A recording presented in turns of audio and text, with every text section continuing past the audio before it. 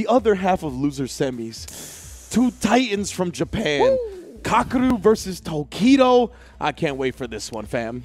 Oh, is he sleeping? I mean, he is in the zone. Oh, he's in the zone, sorry. He's going to open his eyes and lightning is going to come out of him. I mean, you say that, but I guarantee if someone took a picture of him sleeping, that'd be the exact same face. I'm dead serious. Conscientious. Does Tokido want to tap him? Oh, he's awake. There we go. Wonderful. I'm glad your Whoop watch worked. It woke you up, you know? This dude Tokido, man, he is in phenomenal shape. Me and Rob were talking about it. This guy's got like 0% body fat nowadays. Dude, doesn't he have his home gym? Yeah, he's got the bench in the back of his stream. That's his stream decor. We're talking about getting figures. We're talking about putting plushies back there. My man just got the weight rack. Like, that's crazy. Has he still got that beamer he was posing with? I'm sure. He probably added a couple more. All right, listen, if I ever see Tokido in a Rolls Royce, I'm quitting. Because clearly I wasn't good enough with the Kuma. And I got to say, is any Street Fighter bracket fitting without having this matchup? Ken versus JP, the lore battle, two of the most popular characters in the game, two of the best players on these characters. Let's get it. Yeah, this matchup has been probably represented the most outside of maybe Luke features, but we'll see how it goes. One of the biggest things you got to be cognizant of as a JP player is you don't want Ken running at you in various different ways. Drive rush into Dragon Lash by itself, drive rush, stand fierce. You really got to be careful about those spots. There's definitely the step kick as well. That's another option you can kind of sprinkle in a little bit.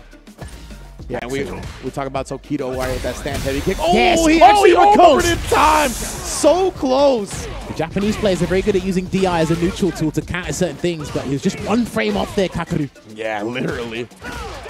Oh, and then stand fierce confirmed right there from Tokido. You saw the delay. That was sick. And then again, just bullying him with that stand fierce in the corner. He's so good at that. Dude, he makes you so uncomfortable that at some point you're going to actually spend your drive gauge to just deal with hot air. Yeah. And nothing happens. Thanks for doing half the work for me.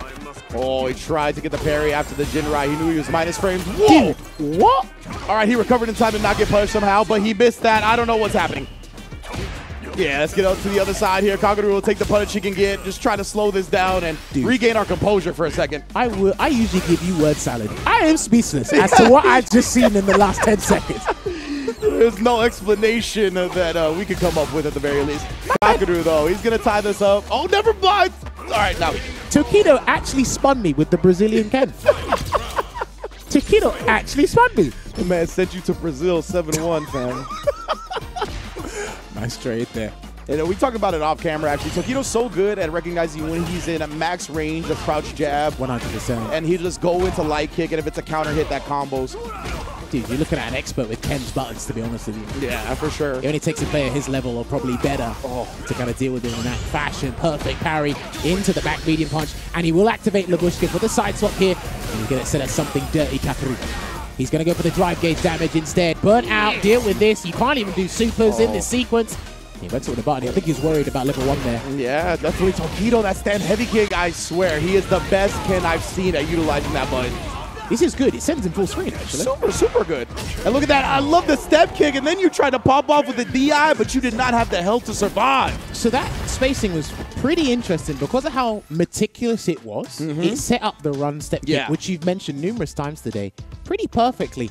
And because if you're the opponent, if you cannot tell that by the naked eye, you think you have the chance to take a turn and you don't. Exactly. The step kick follow-up on a couple of different options catches people off guard so much. It's even just good after the raw fireball. It's definitely something that has kind of switched the meta a little bit because people like to drive rush usually after the fireball, but the step kick is a good option. It has a less visual indication, giving people less to react to. Almost got it. The Japanese players are phenomenal at perfect parrying Luke Sandblaster and Ken Hadouken. He almost got the punish there, but he's going to send Tokido full screen and get him to respect that departure for the positional advantage. It's wild how they take Luke Sandblast block strings off the table. Crazy, right? Ooh, juggle point with the cane, you already know. Deal with it, plus 25. Nice. And again, that crouch jab into that stand light kick. Tokido's so precise with it. I'm surprised Tokido hasn't really tried to use sweep against JP's crouch medium punch. I agree. Sometimes I wouldn't risk it myself, but... And I've seen Tokido, he usually risks sweeps here and there. I've seen him do it against Luke a lot, but not so much JP. He's got to deal with this, and he does. Damn, he jumped over there with a jump light kick, okay. Yeah, the jump forward, and then he confirms off the stand fierce. That was probably just a buffer. Limited options, yeah. Oh, but that's the thing, right? Ken can keep harassing you without the drive rush available, because you can just walk up, crouch, medium kick, Jinrai, relatively safe. What's interesting as well is Amnesia doesn't punish the regular Jinrai, because it's not an invincible reverse that hits. So even if he does the empty Jinrai with no follow-up, you kind of got to deal with that a different way. And even then, you're kind of susceptible to frame traps from the Jinrai follow-ups. Yeah, that's what I was talking about before. Yeah, indeed. And then there's the empty jump. He tried to crouch fierce, but he didn't put a hurt box out there to catch. And because he was crouching, he got the crouching specific combo into the level 2. Oh, he tried it again just to throw. He was hoping that Kakeru would parry, because that was going to be a punish counter burnout throw. Ooh. There's the tap parry now. And he got after him. the whiff button, just immediately going to parry. This dude, Kakeru, is different. If you keep trying, you'll perfect parry some button in the neutral, I got to say. He wasn't sure if that was going to cross up. That's why there was hesitation on that crouch fierce. And he's still getting a Tokido to bait that parry there. Yeah, we see it, right? Tokido definitely doesn't want to get his drive gauge bullied for free. Too close on the stead kick that time. He thought the jab was enough. Yeah, he thought the jab would do enough hit stun for the spike to combo, right? That's why we saw that little flub for a second, but Kakeru's still in control. That must be such a weird situation as a JP player. You press the button, you think it's going to combo, doesn't come out, and you're like, damn, I should have done the conversion, but you don't want the conversion and the spike to mess up that. What a privilege. There's definitely some of the nuance about the character, for sure. Oh. Punish counter throw. Tokido looked like he came up a bit short on the range. Maybe it was supposed to be a bait. Oh, step kicking away from the spike here. Not a whole lot of drive gauge to work with from Tokido. Tries to stay aggressive nonetheless. And does that thing ever miss? Nah, he don't miss, fam. Well, I love this new drive gauge, but it's now confiscated. It actually did burn him out. Oh, yeah, he's done. Indeed, Kakeru tying the setup after Tokido looked very in control for a while in that game, too. Look, man, we spoke about this with the Arabic talent. Shouts to all those guys. We're at Gamers 8. We had a nice long chat about JP. And one of us said, it's like, look, man, he can just convert from anything, anywhere, and you kind of just have to do it. I mean, you know what my favorite JP acronym is, and that's juggle points. You know it, baby. This man, for days with the combos. Got rid of the government name, gave him a new nickname. Yeah. I love that Sobrick, I'm not gonna lie. Ooh.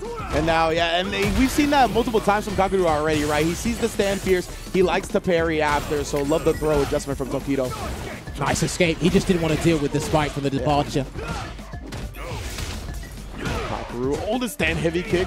Counter hit, but not close enough. Good Shoryuken, and he walked away to make sure that will work. They'll have to deal with the cross-cut scenario, and this will be a counter hit conversion. Limited, though. Ooh, man, that was a hell of damage here. And that's a burnt-out JP, by the way, and he can still do that. Indeed. Yo, the air. Yep, he's going to get a conversion off that. That was nice damage. Does come down with the jump heavy punch this time. Level 1. No, he missed it. He mistimed the meaty. What on earth happened there? Like you said, he was looking for that level 1. That projectile would have stuffed it. Oh, man, this is a huge opportunity. Wow, he buffered it.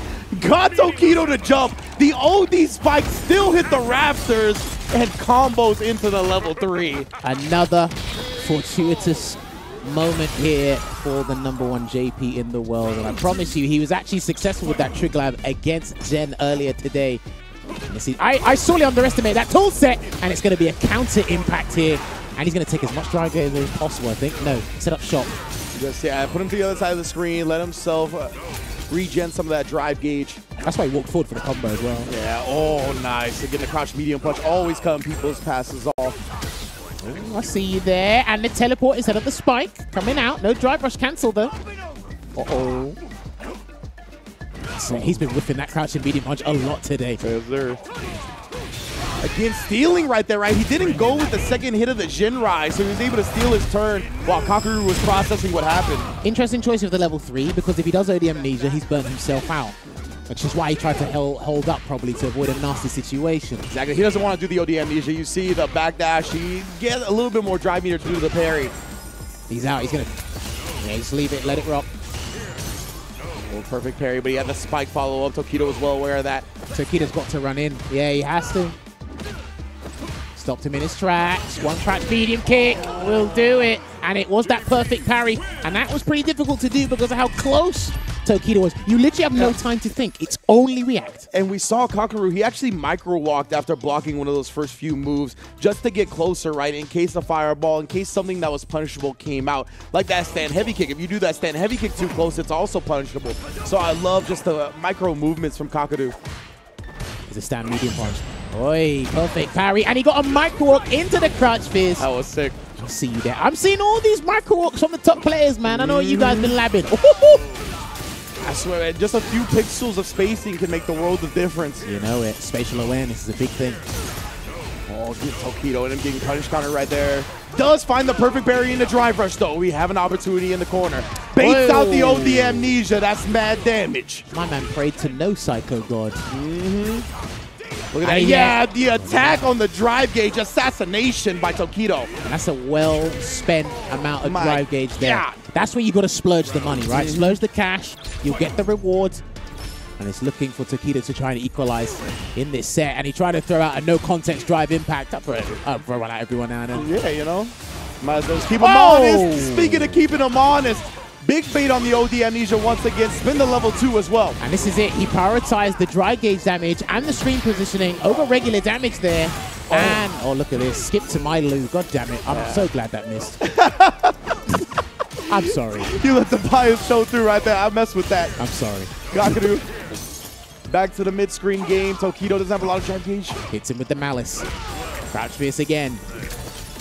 He's got a level 3. Oh, he tried to parry. Was too early. If he gets close enough, he might do level 2. There's a multiple jumps right there. Tokido trying to really force his way in at this point. point. That was probably one of the most sensational fireball traps I've seen. Yeah, a lot of prerequisites put in order, but I'll take it. Yeah, and the chip was enough, right? Like, even if Tokido landed and blocked, which is what happened, he would still die. Extravagant indeed. Kakeru got it. And that's what happens when you tap parry too much. Yeah, and that's an Angry Bird special. It's really good against Kakeru. Oh, but wait a minute, wake up with the buttons instead. Level 2 side switch. Got it just in time.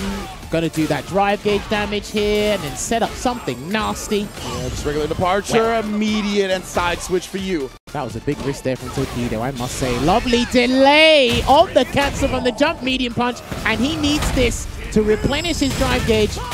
Not even! Oh my, the damage off that starter.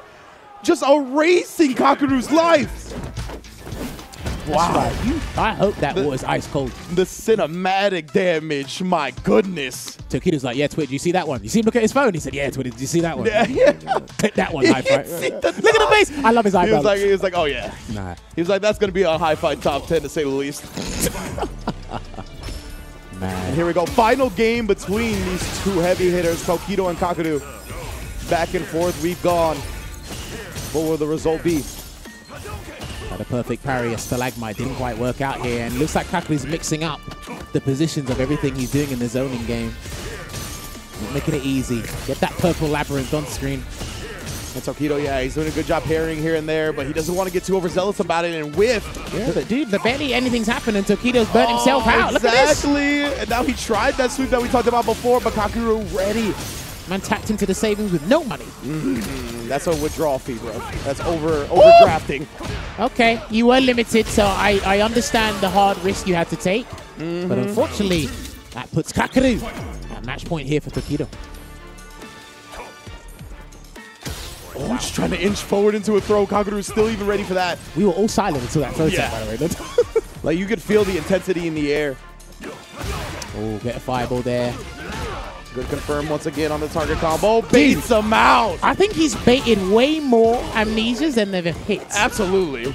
It feels like a 2 to 3 to 1 ratio right now. Ouch. That's going to go to the final round. Yes, indeed. Double drive rush cancel. Had the sliver that I needed. Perfect from both sides. Let's get this final round popping. Man said we're just flinging out the perfects here like it's a charity event. Let's do it.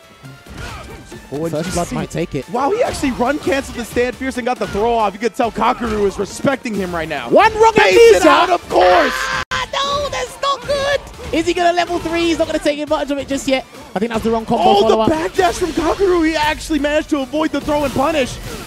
This is it. Do or die. Tokido, if you're burnt out, this is going to be, this is going to be disastrous. Feint into the grab. You've only got level 3 to work with. And he jumps away. Kakeru's still hesitating when it comes And to he the pressure. jumps away again. He's just trying to stay really safe with the pressure. Look Dude, at this. he 3 does air-to-air not jump wanna- backs. He doesn't want to commit to anything. Oh, the amnesia, no punish though. Oh! Level Wait. 3 in response to the overhead. Right, by the time this is done, he's going to be fully refreshed. Oh my goodness, putting Kakeru on life support. He waits, yeah. He just waits. He's got to put him in burnout, surely. Oh my goodness, Kakeru, he's trying to figure out the plan. Please do not jump. He's just got to wait. Beautiful parry. He's trying to hold on to his drive gauge by any means necessary. Push him away. He still has OD Torblan if he wants to work with it, but he wants to play this as safe as possible here. That's about drive gauge to work for both players. Nullify, scary projectiles being thrown, though. I think One jump leads to death. Well, even an OD projectile from someone's going to change it. There. Oh, man, he just jumps at that time. OD trying to catch him slipping. Tokido with a pixel. word. Oh, he catches the low. He's got health goal. He's burnt out again. He's going to deal with this. I don't think he's going to defend this. The level 2 would actually punish the fireball attempt. Kakeru survives. Yeah, remember 1 frame startup on that level 2. It is a very real counter to fireballs. You see it, especially Ken's with a lot of recovery. You can react. It punishes Kakeru. Dude, that was absolute fuego. And I know I've heard Brian F talk about this before. More JP players are starting to do that.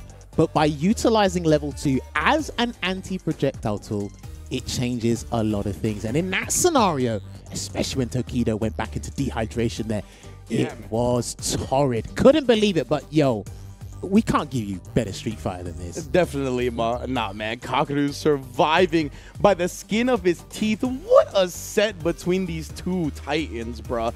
Tokido, obviously a legend, one of the greatest fighting game players of all time. Kakeru's career is starting as one of the hottest rookies we've seen. Dude, it was crazy because there was literally back-breaking levels of effort to try and just get that win, edge out the win from both players. I've got to give props to Tokido because he's baited so many amnesias in this set and he still didn't come out on top of that as well. Try to be very calm and patient with the approach at times. Other times he had to rush in frantically to get something sorted, but to no avail there. And even then, it's scary because level 2, look, I can't eulogize Lavushka enough because it's one of those tools that is such a, what's the word I'm looking for? Like, it's an auxiliary for JP's tool set, right? Absolutely. And there are just multiple situations where you just do not want to deal with that. And last game, last round, 1 drive stock or half a drive stock left.